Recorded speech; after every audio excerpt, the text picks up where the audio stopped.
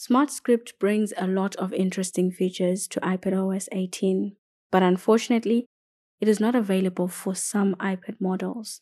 These are the models that are supported by the technology. M-Series iPad Pros starting from the 5th generation for the bigger iPad Pros and the 3rd generation for the smaller ones. It is also supported for the iPad Air starting from the 4th generation, iPad 10, and iPad Mini 6.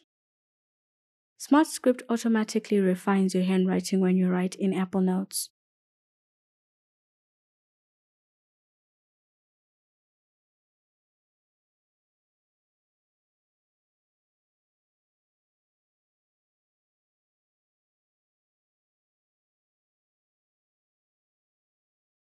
The option is turned on by default, but you can turn it off if you like. To do that, bring up the handwriting toolbar in the app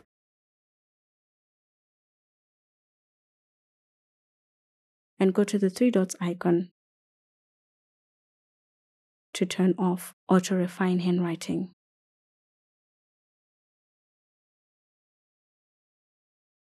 Once you've done this, your handwriting won't be refined anymore.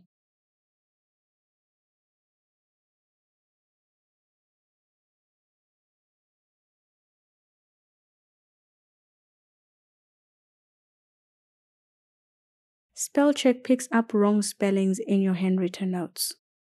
The app underlines them, like we're typically used to seeing for text, and tapping on it brings up the spelling suggestions. Tap on the correct one to replace the wrong spelling in your notes.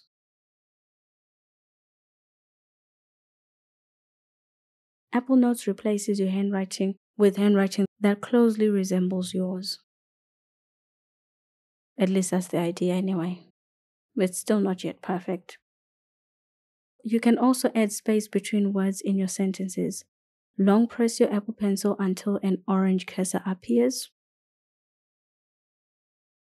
Without lifting off your Apple Pencil from your screen, move it to create space where your cursor is.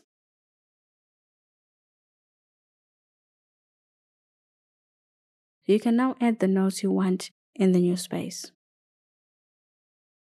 Text to handwriting copies text and pastes it as handwriting in your notes.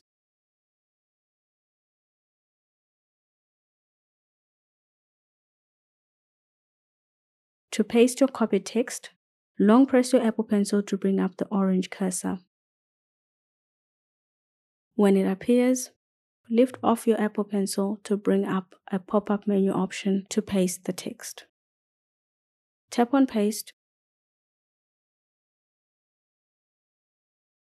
and Apple Notes will paste the text with handwriting that closely resembles yours. At the moment though, the text can only be pasted in black ink. Once it has been pasted, the handwriting will now behave like any other handwriting you've written in the app, which means you can erase,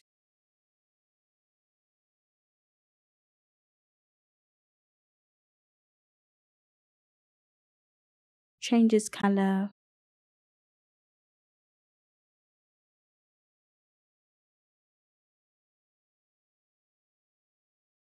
etc.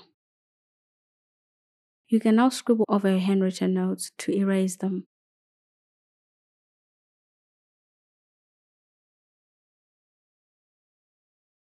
The gesture works like your hand-drawn shapes in Apple Notes, where after scribbling, you hold for a second to erase what you've just scribbled over.